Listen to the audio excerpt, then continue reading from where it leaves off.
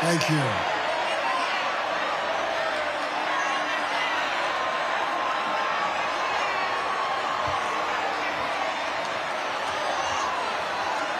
We are singing now Ghana Nana Akufo-Addo.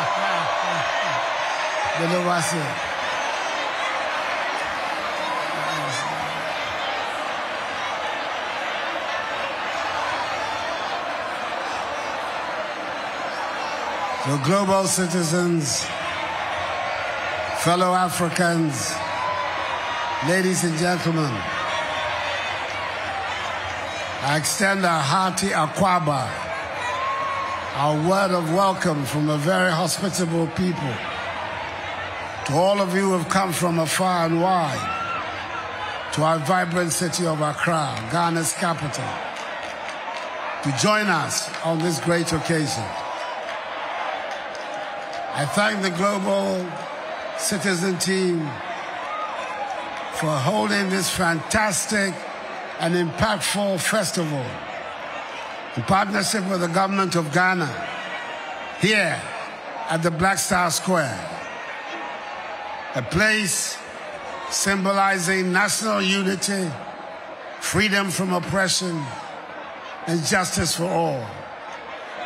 A big aiko also goes to all artists, partners, and sponsors who saw value in this event and lent their support.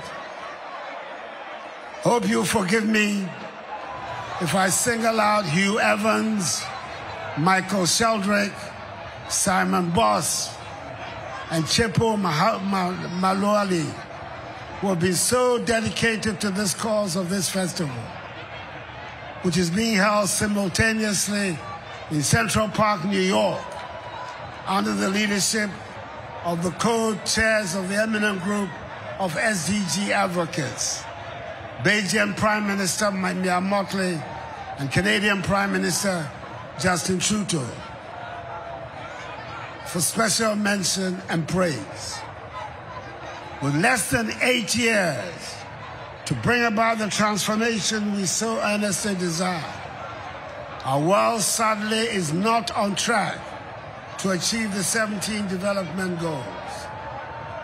Extreme poverty is on the rise, inequality is growing, and our planet is heading towards a dangerous tipping point as a result of climate change, developments which have been exacerbated by the effects of COVID-19 and the Russian invasion of Ukraine.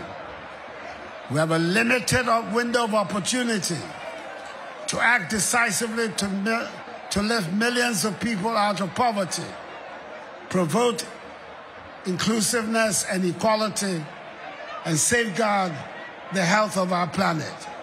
Each one of us has a sacred and moral obligation to bequeath to the next generation a healthy planet, free from poverty, conflict, discrimination, hunger, and disease.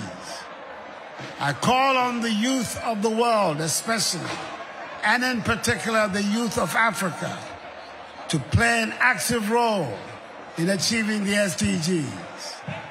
The world needs your creativity, your knowledge, your reach, and your energy to help find innovative solutions to the challenges facing our world.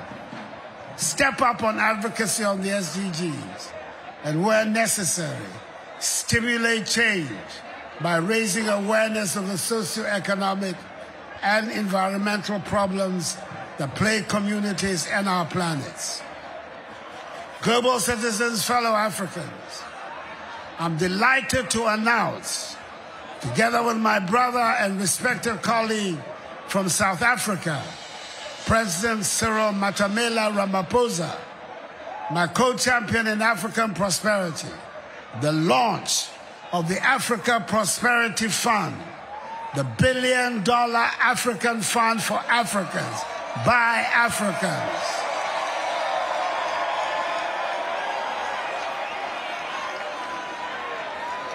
It will fund strategic and transformational projects on the continent in the areas of infrastructure development, financial access and participation of women and youth, education, healthcare, technology, and sustainability, so that we leave no one behind in Africa.